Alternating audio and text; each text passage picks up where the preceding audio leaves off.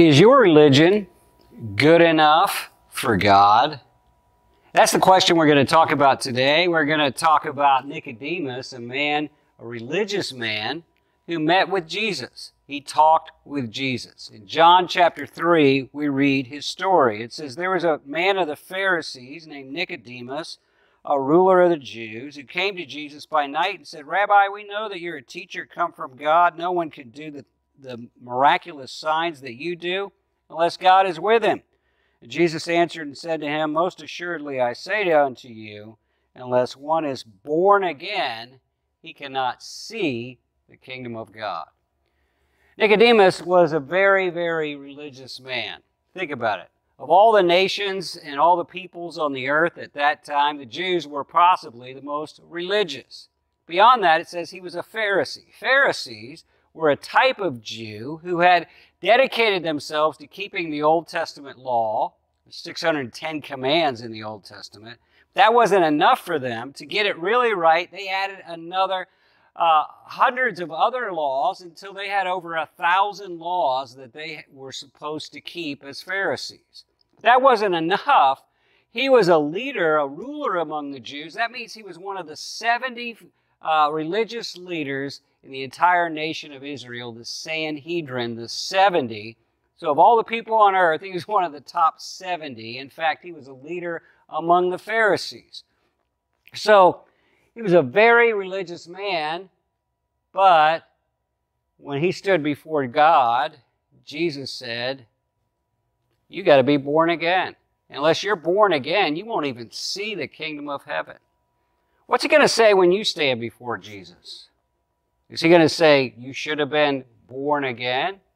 He said, "What does it mean to be born again?" That's what Nicodemus asked. Nicodemus said to him, "How can a man be born when he's old? Can he enter a second time into his mother's womb and be born?" Well, Jesus is talking about needing a second birth.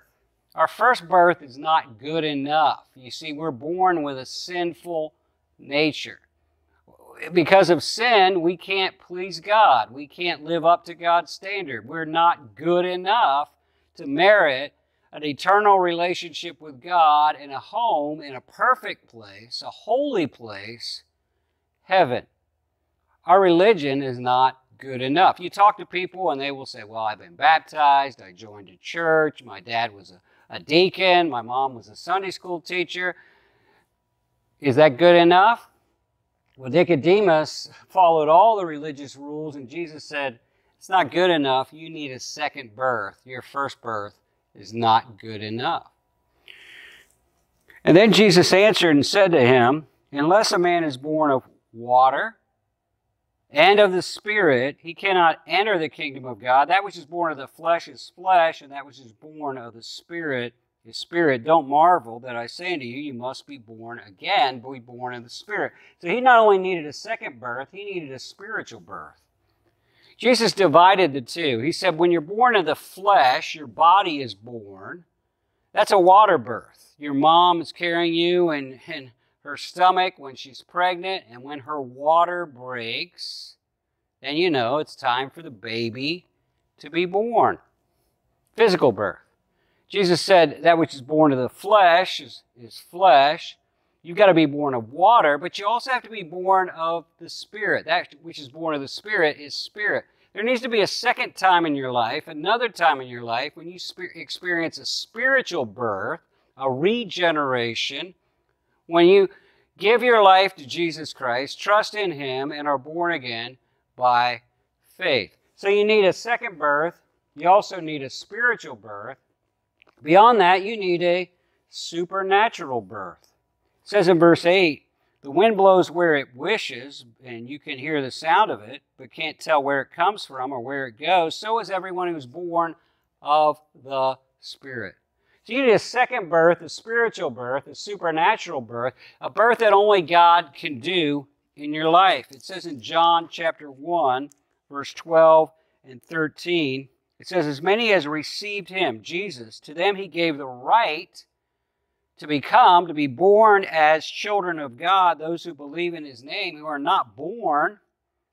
born not of blood," physical birth, "nor the will of the flesh," physical birth, nor the will of man, physical birth, but are born of God, spiritual birth.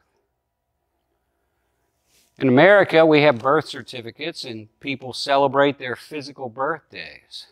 But when was your spiritual birthday? When did you receive Jesus? When did you believe in His name? For God so loved the world, it says in John 3:16, that He gave His only Son, that whoever believes in Him will not perish, but have everlasting life. That begins the moment you're born again. The very life of God comes into your life. Have you admitted that you need Jesus as your Savior, that you can't save yourself, that your religion is not good enough? Have you admitted that? Have you believed that Jesus died for your sins and rose again from the dead to pay for your sins? Have you called upon the name of the Lord Jesus to save you, to forgive you, to come into your life? That's what Jesus was telling Nicodemus he needed to do, and that's what I'm telling you need to do if you want to be born again. And Jesus said, you're not even going to see the kingdom of God unless you've been born again.